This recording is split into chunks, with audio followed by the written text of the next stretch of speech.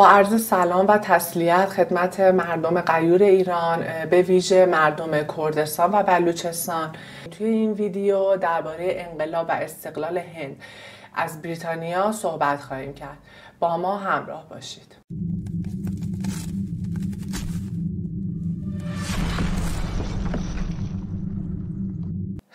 استقلال هند در سال 1947 از بریتانیا رخ داد، اما این استقلال و انقلاب یک شبه نبود و یک عقبه‌ای رو پشت خودش داشت.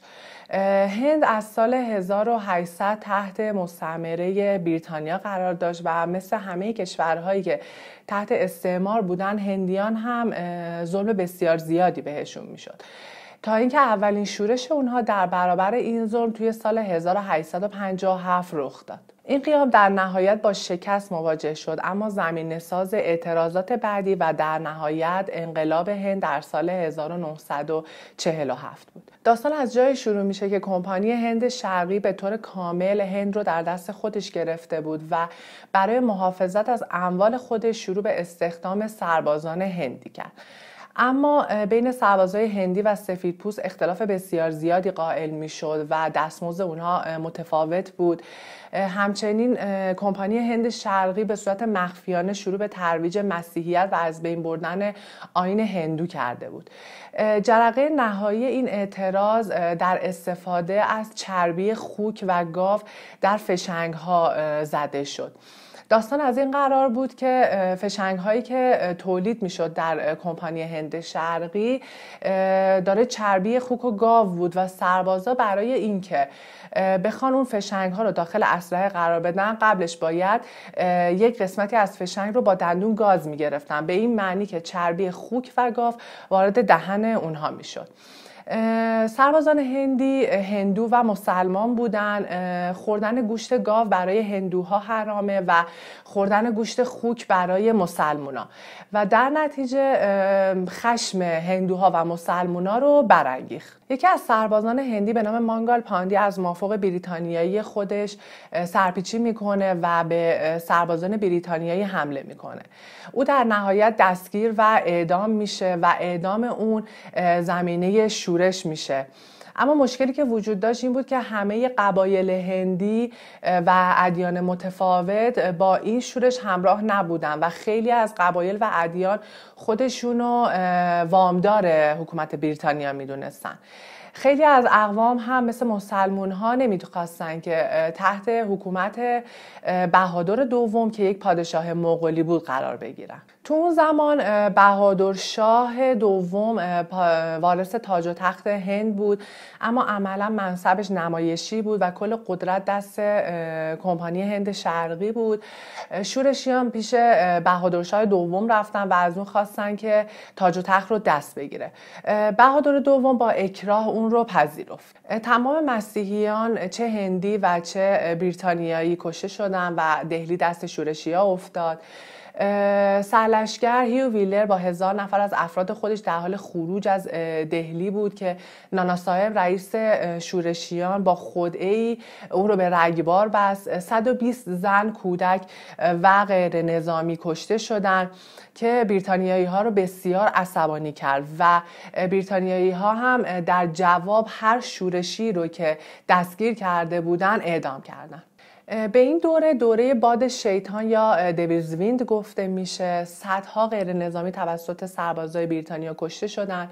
این شورش در نهایت توی سال 1858 با شکست مواجه شد، اما زمینه ساز این بود که هند از دست کمپانی هند شرقی خارج بشه و به دست خود بریتانیا بیفته. کمپانی هند شرقی در حال قدرت گرفتن بود و مایه نگرانی خود بریتانیا بود. از طرف دیگه ملکه ویکتوریا قول همکاری رو داد. دخالت مسیحیان توی آداب و رسوم هند متوقف شد، ترویج مسیحیت متوقف شد، حقوق شاهزادگان برگشت و هندی‌ها به ادارجات دولتی راه پیدا کردند. این شورش نقطه عطفی توی تاریخ هند بود. توی سال 1876 انجمن ملی هند و توی سال 1885 کنگره ملی هند تشکیل شد. هند پنبه زیادی تولید می‌کرد، اما مانند هر محصول خام دیگه‌ای و هم هر خام فروشی این پنبه ها به قیمت خیلی ارزونی به انگلیس میرفت، اونجا به پارچه تبدیل میشد و پارچه‌ها به قیمت خیلی گزافی به هندی‌ها فروخته میشد. توی قرن 20 انجمن‌های ملی‌گرایانه توی هند تشکیل شد و بریتانیا برای اینکه جلوگیری کنه از این اتحاد ملی طرح استقلال بنگال رو مطرح کرد که با خشم خیلی زیاد هندی‌ها مواجه شد. هندی‌ها کالاهای انگلیسی رو تحریم کردن و شروع به مصرف کالاهای هندی کردن. پارچه‌ها و لباس‌های انگلیسی به آتیش کشیده شد و جاش پارچه‌ها و لباس‌های هندی مصرف شد.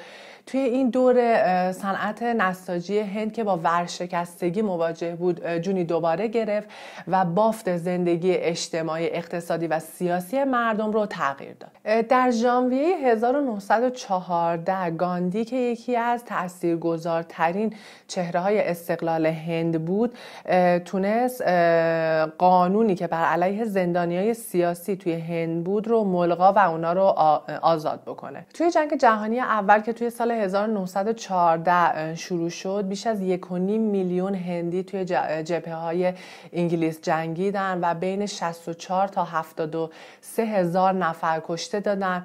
اما متاسفانه بعد جنگ جهانی با اینکه فداکاری زیادی توی جنگ جهانی کرده بودن وضعیت اونا تغییری نکرد و توی سال 1919 اعتراضات اونا برای این تبعیض آغاز شد. در نتیجه این اعتراضات دولت بریتانیا مجبور به اصلاح قانون رولات شد. طبق این قانون حکومت نایب السلطنه انگلستان این اختیار رو داشت که هر شورشی رو سرکوب بکنه، فعالای سیاسی رو بدون محاکمه بازداشت بکنه و برای اونا حکم صادر بکنه و هر کسی رو که مظنون به فتنه است رو بدون محاکمه بازداشت بکنه. گاندی که طرفدار سیاست تظاهرات بدون خشونت بود از مردم خواست که بیرون بیان. نزدیک 150,000 نفر از مردم گرد اومدن که سرتیپ رجینالد دایر دستور شلیک داد. به گفته مقامات رسمی بریتانیا 379 نفر و به گفته مقامات رسمی هند 1137 نفر توی این شلیک ها کشته شدند. گاندی از سال 1920 تا سال 1922 جنبش عدم همکاری را آغاز کرد و به تبع اون تمام محصولات انگلیسی تحریم و محصولات هندی جایگزین اون شدند. گاندی از مردم خواست که مؤسسات آموزشی بریتانیا و دادگاه‌های حقوقی رو تحریم کنند، از کار دولتی استعفا بدن و مالیات پرداخت نکنن. این جنبش از حمایت گسترده‌ای برخوردار شد و تبدیل به یک چالش بزرگ برای بریتانیا شد. اما متاسفانه این جنبش به خشونت کشیده شد و 22 تا پلیس در پی اون کشته شدن و چون گاندی طرفدار سیاست بدون خشونت بود این جنبش رو ملغا اعلام کرد. توی سال 1922 گاندی بازداشت شد، به 6 سال حبس محکوم شد، اما بعد از گذراندن 2 سال از محکومیتش به خاطر عمل آپاندیز از زندان آزاد شد. توی سال 1930 گاندی نافرمانی مدنی دیگه علیه وضع مالیات نمک راه انداخت. او با 78 تا داوطلب 388 کیلومتر رو پیاده از احمدآباد به گجرات رفت. این راهپیمایی 25 روز طول کشید و هزاران نفر به گاندی ملحق شدند. اما سربازان انگلیسی وارد عمل شدند و این تظاهرات مسالمت آمیز رو به خشونت کشیدند. روزنامه‌نگار آمریکایی که شاهد این ماجرا بوده میگه در سکوت کامل مردان گاندی نزدیک میشدند. پلیس‌ها به آنها حمله میکردند اما آنها برای دفاع از خود حتی دست خود را بالا نمی‌آوردند. این کارزار یکی از موفق‌ترین کارزارهای هند علیه حکومت بریتانیا بود. به گفته مقامات بریتانیا 60,000 نفر و به گفته مقامات هند 90,000 نفر توی اون روز دستگیر شدند. گاندی با پای پیاده به همه شهرهای هند سفر میکرد، با هندی‌ها صحبت میکرد و درباره نافرمانی مدنی و سیاست تظاهرات غیر خشونت‌آمیز صحبت میکرد. چرچیل یکی از سخت‌ترین مخالفای گاندی بود، بهش توهین میکرد و اونو مسخره میکرد. چرچیل میگفت گاندی با نبوغ شیطانی خودش به بریتانیا حمله میکنه و اونو موسولینی هندو نامید که در تلاش برای جنگ نژادیه. با تصویب قانون‌های مثل قانون 1935 ثروت تجاری بین هند و بریتانیا معکوس شد. طبق این قانون دولت هند هزینه اعزام نیروهای مسلح هند و مالیات اونها رو به عهده دولت بریتانیا قرار داد. در 4 ژوئن سال 1942 کنگره کاری هند به همراه گاندی قطعنامه‌ای رو تصویب کرد و خواستار استقلال هند شد. توی زمان گاندی 73 سال داشت و به بریتانیا گفتش که در صورت عدم همکاری نافرمانی مدنی دیگه‌ای رو آغاز میکنه. نافرمانی مدنی آغاز شد، اما بریتانیا دست به دستگیری گسترده زد و گاندی و همراهانش توی کنگره ملی رو دستگیر کرد. دستگیری های گسترده توی بریتانیا آغاز شد. بیش از صدها هزار نفر دستگیر شدن. جریمه های سنگینی وضع شد و تظاهر کنندگان توی ملأ عام شلاق می‌خوردن. این جنبش تا سال 1943 ادامه داشت و صدها غیر نظامی کشته شدند. تو همین برهه جنگ جهانی دوم آغاز شده بود و انگلیس تمام منابع و نیروی خودش رو در مقابل نازی به کار برده بود. کنگره ملی هند مخالف اعزام نیروهای هندی بود و این یکی دیگه از عواملی بود که بریتانیا تصمیم گرفت که اعضای کنگره ملی هند از جمله گاندی رو بازداشت بکنه. بیش از 2.5 میلیون هندی در جنگ جهانی دوم شرکت کردند. توی سال 1943 جنگی بین ژاپن که متحد آلمان بود و انگلیس بر سر برمه رخ داد. تولید برنج به شدت کاهش پیدا کرد و قحطی بزرگی توی بنگال شکل گرفت. حدود 2 تا 4 میلیون هندی در این قحطی کشته شدند. هندی‌ها بسیار خشمگین شدند و انگلیس برای آروم کردن اوضاع هند قول میده که بعد از جنگ جهانی دوم درباره استقلال هند صحبت بکنه. در 18 فوریه سال 1946 واقعه شورش نیروهای دریایی سلطنتی هند رخ داد. توی اون اعتصابات گسترده به همراه شورش توسط ملوانای هندی بر روی کشتی‌ها و تأسیسات ساحلی در بندر بمبئی رخ داد و انتشار یافت. توی مدت کمی تو سراسر هند تمام ملوانا دست به اعتصاب زدن. 78 کشتی، 20 مؤسسه ساحلی و 20,000 ملوان درگیر این اعتصاب شدن و استقلال هند رو تسریع دادن. در واقع جنگ جهانی دوم توی استقلال هند خیلی تاثیرگذار بود. زمانی که انگلیس از آمریکا خواست که توی جنگ شرکت بکنه، آمریکا به این شرط پذیرفت که انگلیس استعمار زدایی بکنه و انگلیس پذیرفت و این توافق توی منشور آتلانتیک ذکر شد. مفهوم این توافق این بود که تمام مناطقی که تحت استعمار انگلیس قرار دارن میتونن تجارت آزاد با همه کشورهای دنیا داشته باشن. یکی دیگه از عوامل این بود که بریتانیا به نیروی انسانی هند توی جنگ نیاز داشت. هند یکی از بزرگترین ارتش‌های دنیا رو داشت و هند پذیرفت که در صورت پذیرش استقلال هند از طرف بریتانیا نیروی انسانی به جنگ بفرسته. اما تو همین برهه که صحبت استقلال هند بود، اختلاف بسیار زیادی بین هندی‌های مسلمان و هندی‌های هندو بود. مسلمان‌ها 1/4 جمعیت کشور هند رو تشکیل میدادن و حاضر نبودن زیر پرچم یک حکومت هندو زندگی بکنن. گاندی توی زمینه تلاش‌های خیلی زیادی کرد و با محمد علی جناح دیدار کرد تا مانع جدایی مسلمان‌های هندی از هند بشه، اما مسلمان‌ها نپذیرفتن و کشور پاکستان رو تشکیل دادن. این در واقع آخرین ضربه بریتانیا قبل از به رسمیت شناختن استقلال هند بود و توی 14 اوت 1947 پاکستان را به عنوان یک کشور مستقل و در 15 اوت 1947 استقلال هند رو اعلام کرد. مسلمانای هند هندوها رو نجس میدونستن و هندوها از مسلمونا به خاطر اینکه گوشت گاو میخوردن و گاو برای هندوها حیوان مقدسی بود بیزار بودن.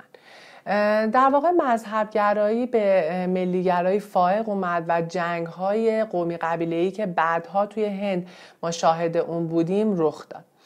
اگر یک هندی در درجه اول خودشو هندی میدید و ملیت خودشو برتر از دین میدید، اختلافی بین هندو، مسلمون و سیک رخ نمیداد و تجزیه هایی که بعداً شاهد اون بودیم هیچ وقت اتفاق نمی افتاد. توی درگیری های بین هند و پاکستان بیش از 0.5 میلیون نفر هندو و مسلمون کشته شدن.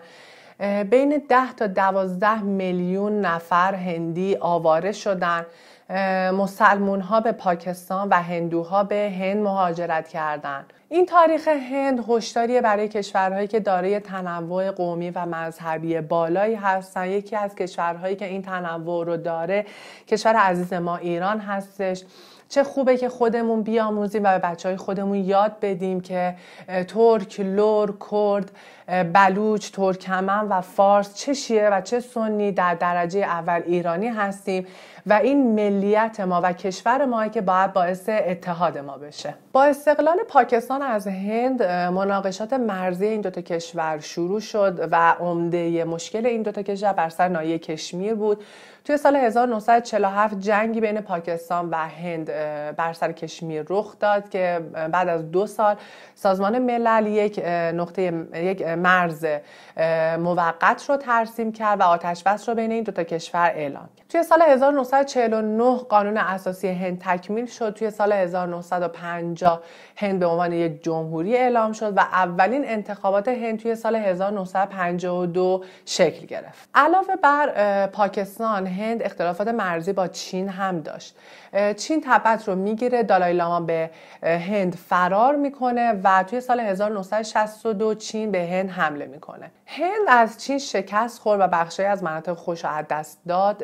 پاکستان و هند دوباره توی سال 1965 بر سر کشمیر وارد جنگ میشن و سازمان ملل وارد میشه، آتش بس اعلام میکنه و مرزها به حالت قبل از جنگ برمیگرده. اما تو پاکستان هم شرایط مساعد نبود. پاکستان به 2 بخش شرقی و غربی تقسیم شده بود که این 2 تا بخش با هم مرز مشترک نداشتن و از هم جدا بودن. توی سال 1970 یک حزب جدایی طلب توی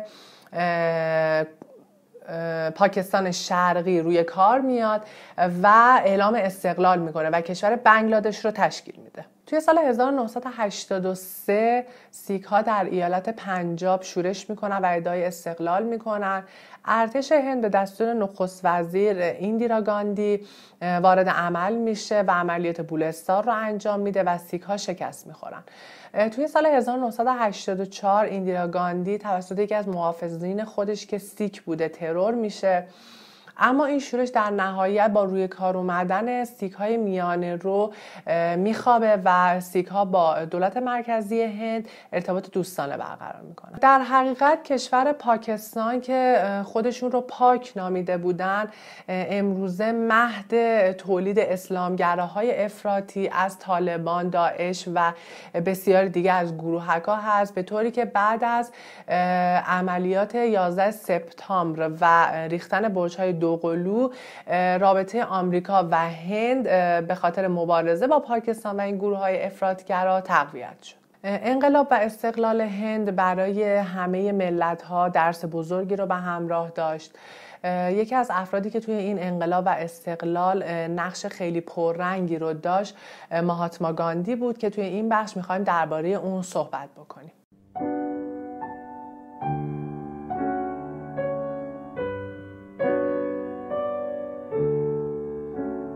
گاندی تو سال 1869 در یک خانواده هندو در پوربندر به دنیا آمد. پدرش وزیر ارشد پوربندر بود و 4 بار ازدواج کرده بود. 2 همسر اولش بعد از به دنیا آوردن یک دختر مرده بودن. همسر سومش بچه دار نشده بود و در نهایت با اجازه همسر سومش با پوتلیبای ازدواج کرد. اونها 3 پسر و 1 دختر داشتن که فرزند آخرشون توی سال 1869 به دنیا آمد و اسم اون رو مهاتما گذاشتن. مادر مهاتما زن بسیار متدینی بود و مهاتما بسیار تحت تاثیر مادر خودش بود. توی سال 1883 طبق رسمی هندو گاندی 13 ساله با کاستوربای 14 ساله ازدواج کرد. گاندی میگه ما از عروسی هیچی نمیدونستیم و بابت پوشیدن لباس نو و خوردن شیرینی و بازی با فامیل خوشحال بودیم. توی سال 1885 در حالی که 16 ساله بود پدر خودش رو از دست داد. همچنین تو اون سال همسرش که یک دختر 17 ساله بود فرزندی رو به دنیا آورد که اون هم مرد. این 2 مرگ بر گاندی تاثیر بسیار زیادی بود. گاندی تو سال 1887 از مدرسه فارغ التحصیل شد و توی سال 1888 برای تحصیلات حقوق به انگلستان رفت. او تو انگلیس گیاهخوار شد و در نهایت در سال 1891 به علت فوت مادرش به هند برگشت. مهاتما گاندی یه فرد بسیار خجالتی بود و در نتیجه با اینکه حقوق خونده بود نمیتونست وکالت کسی رو به عهده بگیره.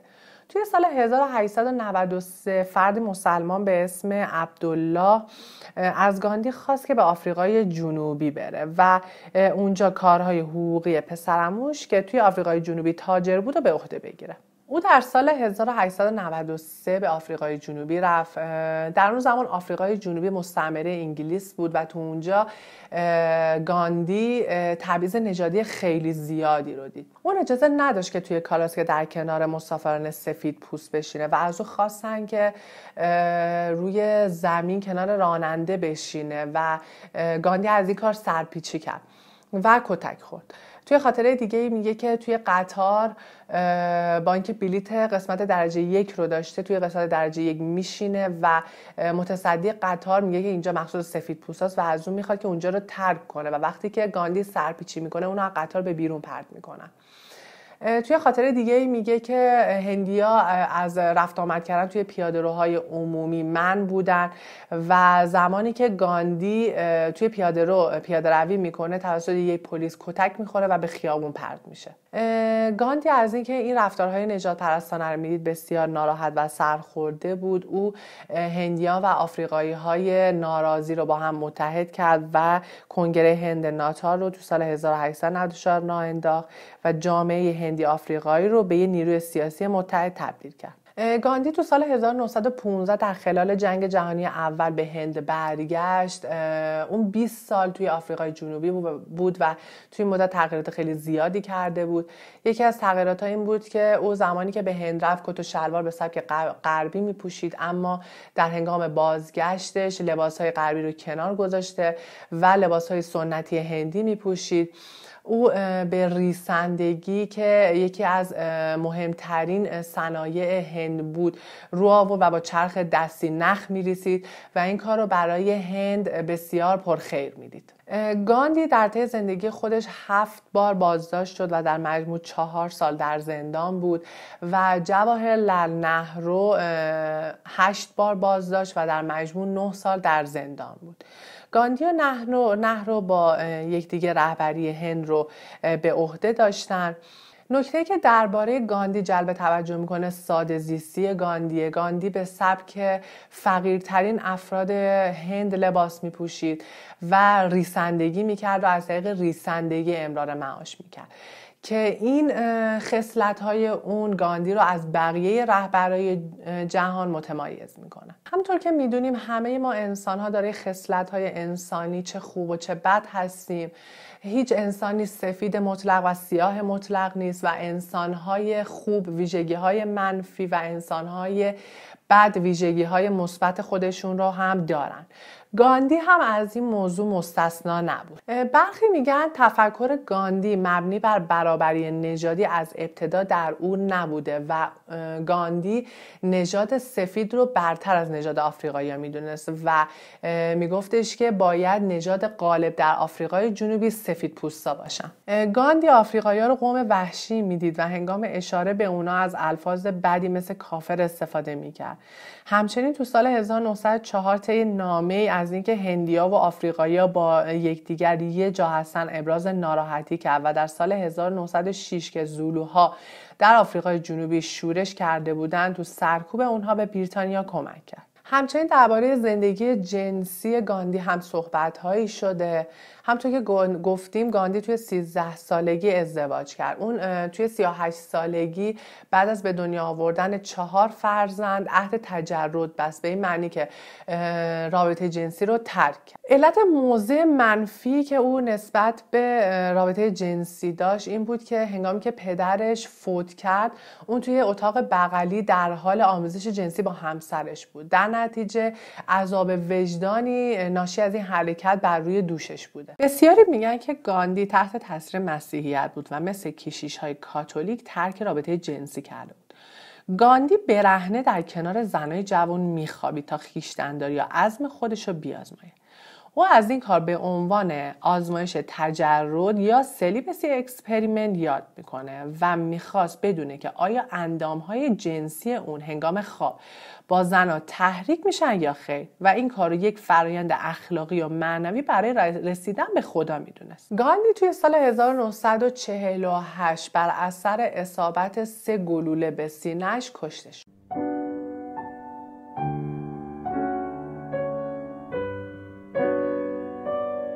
در بخش سوم این ویدیو میخوام یکی از کتاب‌های گاندی به نام این است مذهب من رو که گاندی توی اون مذهب خودش و سبک تفکریش رو شرح داده رو توضیح بده. مذهب سرچشمه تمام کارهایی بود که گاندی کرده بود. گاندی معتقد بود که مذهبی که تمام وجه‌های زندگی مثل مسائل اجتماعی، اقتصادی، سیاسی و غیره رو پوشش نده اصلا مذهب نیست.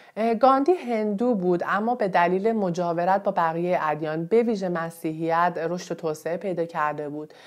گاندی به حقیقت تمام ادیان علاقه داشت اما اگر قرار بود که برچسبی به خودش از نظر دینی بده خودش رو هندو میدونست. گاندی به یه عقیده پایبند نبود و تفکر آزادی داشت. آیین هندو توی کشورهای شرق آسیا مثل ژاپن، چین و هند رواج داشت و گاندی این آیین رو با پیام صلح ادغام و به جهانیان ارسال کرد.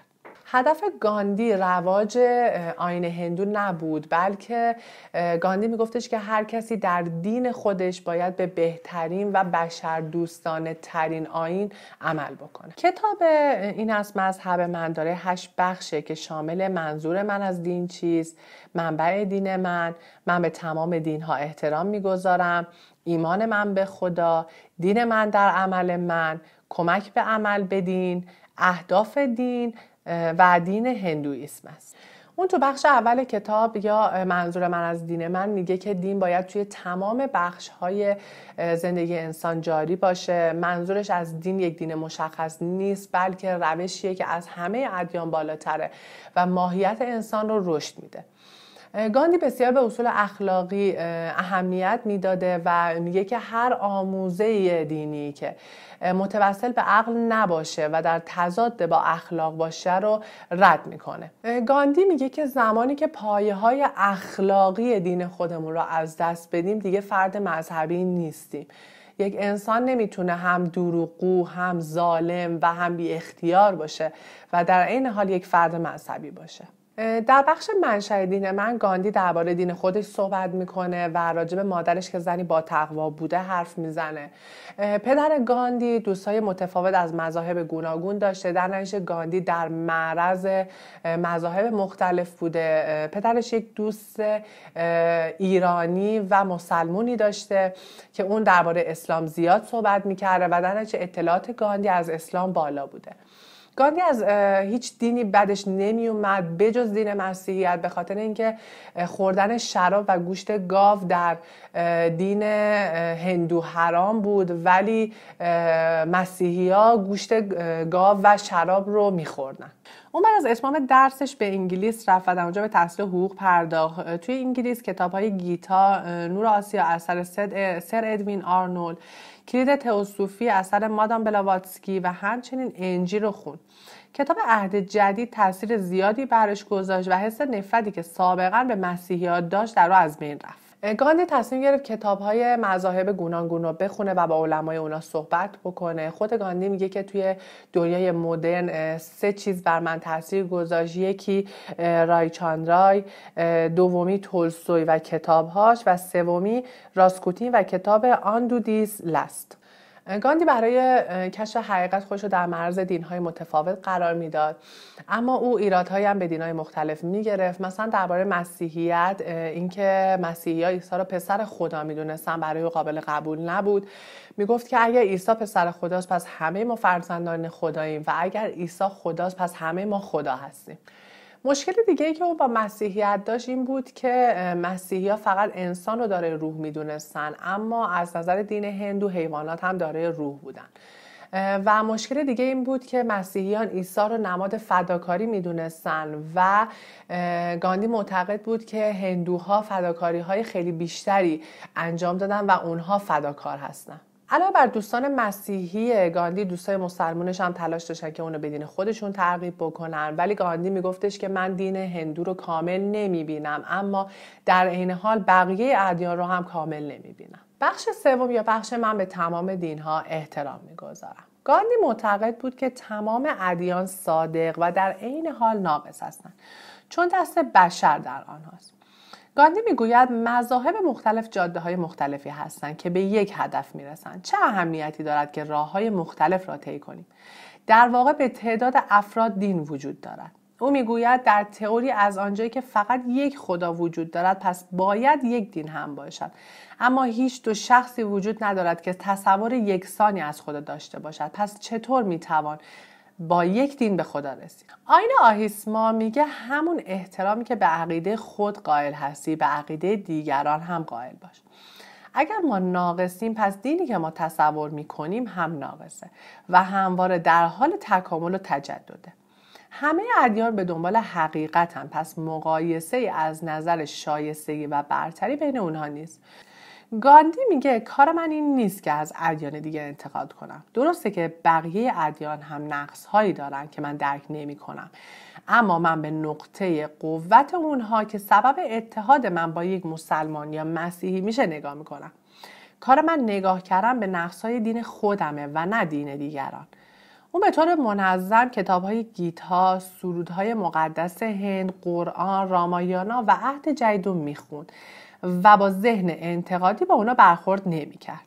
مهاتما گاندی خودشو هندو میدونست، اما بقیه افراد میگفتن که او ترکیبی از بقیه ادیان و دین التقاطی داره. گاندی در واقع با متعصب ترین مسیحی و متعصب ترین مسلمون هم مشکلی نداشت، اما نظر خودشو راجع بقیه ادیان میداد. گاندی راجع به اسلام میگفت مسلمونا زیاد با شمشیر میجنگن، اما این به خاطر قرآن نیست بلکه به خاطر محیطیه که اسلام توش متولد شده. اون در فصل بعدی یا فصل اعتقاد به خدا درباره خدا صحبت میکنه. میگه که همه انسان‌ها باید به خدا ایمان داشته باشن، اما اگر کسی هم نخواد خدا را قبول داشته باشه آزاد و مختاره. خدا به ما آزادی داده و اگر کسی نخواد که از او اطاعت کنه خداوند اجباری به اون نداره. خداوند میگه خورشید من برای تو کمتر نخواهد درخشید و ابرهای من برای تو کمتر نخواهند بارید. من نیازی ندارم که تو را مجبور کنم که من رو بپرستی. گاندی مبارزه با شر و شرارت و ظلم و ستم رو از راه‌های رسیدن به خدا میدونست و میگفت که اگر کسی با ظلم و ستم مبارزه نکنه در مسیر شناخت خدا نیست. گاندی میگه زمانی که ما به مرحله‌ای برسیم که هیچ جای خشونتی را به کار نگیریم خداگونه میشویم. گاندی میگه خدا را نمیتوان در معابد، مساجد یا کلیساها یافت. خدا را فقط از طریق عشق الهی میتوان یافت. او معتقد بود که این عشق در خدمت کردن به مردم است و میگفت چهره فقیرترین و درمانده ترین مردی را که دیده اید به یاد آورید. آیا قدم مفیدی برای او برداشته اید یا خیر؟ زمانی که مبلغ جوان آمریکایی از او پرسید که چه دینی دارد و دین هند در آینده احتمالاً چیز پاسخ داد، خدمت کردن دین من است و من نگران دین مردم نیستم. دین خدمت به درماندگان است و خداوند خود را به صورت آدم‌های ناتوان به ما نشان می‌دهد. گاندی به کار کردن بسیار اعتقاد داشت و مخالف تنبلی بود. همونطور که گفتیم خودش چرخ ریسندگی داشت و با پنبه نخ می‌ریسید. گاندی در سخنرانی میگه من مطمئنا ریسندگی رو بالاتر از اعمال ادیان مذهبی میدانم. اگر بتوانم چرخ ریسندگی را بچرخانم و بدانم آن چرخ موجب تفکر من به خدا می شود، مسلماً تسبیح را کنار گذاشته و چرخ را می چرخانم. اگر یک گرسنه بر روی زمین وجود داشته باشد و شما دل سیر غذا بخورید، باید از آن شرمنده باشید. و چه مصیبتی است که 300 میلیون بیکار بدون عزت نفس و گرسنه داشته باشید. گاندی قانونی داره به نام عشق در مقابل نفرت و میگه زمانی شما میتونید به مقام‌های بالا دست پیدا کنید و به سمت خدا گام بردارید که بتونید افرادی که ازشون متنفر هستین رو ببخشید و به اونا عشق داشته باشید. کسی رو قضاوت نکنید که شما هم قضاوت خواهید شد. گاندی میگه انسان ضعیف هرگز نمیتونه ببخشه و بخشش نشونه قدرته. گاندی معتقده که زمانی که خشم و نفرت در درون مردم یک جامعه رسوخ کرده باشه، اون جامعه هیچ وقت آزاد نمیشه. اینو به گونه دیگه توی علم روانشناسی هم میتونیم ببینیم که وقتی انسان بر اساس خشم و نفرت تصمیمی رو میگیره، قسمت منطق اون عملا از کار میفته و همونطور که توی انقلاب هایی که بر اثر خشم بوده میبینیم، حاکمی رفته و دیکتاتوری جای اون اومده. مثلا انقلاب روسیه که منجر به ایجاد حکومت دیکتاتورهای مثل لنین و استالین شد، یا انقلاب فرانسه که بعد از کشتار فراوون موجب روی کار اومدن ناپلئون شد، و همچنین انقلاب چین که سبب روی کار اومدن دیکتاتور بزرگی به اسم مائو شد. گاندی از عدم استفاده از خشونت رو به عنوان ترسو بودن نمیبینه و میگه شما باید به دنیا خیره شوید، اگرچه دنیا ممکن است با چشمانی خونالود به شما نگاه کند، اما نترس. دوستان، همسر و همه را رها کن و برای آنچه باید برایش زیست کنی و برایش بمیری شهید شو. اون به جای استفاده از خشونت نافرمانی مدنی رو پیشنهاد میکنه و میگه نافرمانی مدنی حق شهرونده و هر جا شهروندی احساس بکنه که در حقش داره ظلم میشه، میتونه از قوانین تبعیت نکنه. نافرمانی مدنی به سادگی اقتدار یه حکومت رو زیر سوال میبره. عدم پرداخت مالیات، اعتصاب و همه اینها نوعی نافرمانی مدنی هستن و این نافرمانی مدنی پاکترین روش پایین کشیدن قانونی اشتباه است. در پس نافرمانی مدنی باید آگاهی باشد و در عین حال به کمتری سرباز نیاز دارد. گاندی با اینکه فرصت استفاده از سلاح‌های مختلف رو داشت، هیچ وقت کار با اونها رو یاد نگرفت و پیام‌آور صلح در جهان بود. او پیشنهاد سیاست عدم خشونت و نافرمانی مدنی رو به جهان عرضه کرد. تفکر اون به قدری بزرگ بود که ملت 72 چهره هند که داره مذاهب گوناگونی هستن رو کنار هم مسالمت آمیز نگه داشته و همچنین بعد از گذشت 80 سال از مرگ گاندی، همچنان اون به عنوان یکی از بزرگترین رهبرای جهان و تفکر اون به عنوان یکی از زیباترین تفکرات جهان یاد میشه. گاندی برای هر انسانی ارزش قائل بود، حتی کسانی که مخالف او بودند. گاندی سابقه هیچ گونه ترور، اعدام و حبس خونگی یا توی پرونده خودش نداره. اون حتی با کشتن حیوانات برای خوردن هم مخالف بود و میگفت که جون یک بره اندازه جون یک انسان ارزشمنده. تو بخش ششم که درباره پیاده سازی دین منه، او درباره اعمال دینی مثل نماز و روزه صحبت میکنه و نماز و روزه رو از واجبات دین میدونه. در بخش هفتم یا هدف مذهب من بیان میکنه که همه انسان ها با هم برابرن و نژاد برتری وجود نداره، همه ما از روح یکسانی هستیم. اون به آزادی فردی بسیار احترام میذاشت، اما در این حال چون انسان یک موجود اجتماعیه، معتقد بود که محدودیت‌های اجتماعی هم باید وجود داشته باشه و یعنی قانون جنگل حکم فرما میشه. گاندی معتقد بود که محدودیت‌های اجتماعی و آزادی فردی هر دو باید وجود داشته باشه و یک تعادلی بین این دو مفهوم باشه. گاندی میگفت اقتصاد واقعی اقتصادی هستش که عدالت رو ایجاد بکنه و به حقوق ضعفا اهمیت بده. همه افراد باید متناسب با کاری که میکنن درآمد داشته باشن و اینکه شما درآمدی متناسب با کارت داشته باشی باعث خوشنودی همه افراد جامعه میشه. اون میگه که همه افراد با شرایط یکسان به دنیا نمیان، برخی از افراد باهوشتر و با استعدادتر هستن و این افراد باید به خدمت دولت در بیان تا از هوش خودشون برای رشد جامعه استفاده کنن. من از دادن حقوق بیشتر به این افراد باکی ندارم، زیرا این افراد هستند که با استعداد خود چرخ اقتصاد را گردانده و موجب افزایش درآمد دیگر قشرهای جامعه نیز میشوند. گاندی معنی توزیع عادلانه رو این میدونست که فرصت رشد برای همه افراد فراهم بشه، اما نه بیشتر. زیرا اگه فرصت رشد برای فردی بیشتر فراهم بشه، به این معنی که برای فرد دیگه‌ای داره کمتر فراهم میشه. اون میگه که هیچ وقت هیچ جایی ثروت نامشروعی جمع نیست مگر اینکه فقرا به جمع کردن اونها کمک کرده باشن و ظلمی بهشون شده باشه. در بخش آخرم آداب هندو و مکتب هندویسم رو مطرح میکنه و توی این مکتب گفته میشه که انسان نباید وابسته متعلقات دنیایی باشه. اون میگه که ما آدما انقدر اتم‌های ضعیفی هستیم که اگه مالکیت چیزی رو ادعا کنیم مسخره است. گاندی میگه هرگز برای مرگ قصه نخورید. اگر وابستگی به این دنیا نداشته باشید، قبل از مرگ جسمی خود مرده اید. گاندی بتپرستی رو گناه نمیدونست، زیرا اون ذاتاً انسان رو نمادگرا میدید. گاندی میگه که یک مسلمان مسجد رو خونه خدا میبینه و از اون دفاع میکنه. یه مسیحی هم به کلیسا میره و به کتاب مقدس قسم میخوره. پس تمام ادیان نمادگرا هستن. اگر برای ساخت مسجد یا کلیسا ثروت زیادی خرج میکنیم، این هم به نوعی بتپرستی است. زانو زدن در برابر شمایل مریم مقدس و حواریون نیز نوعی بتپرستی است.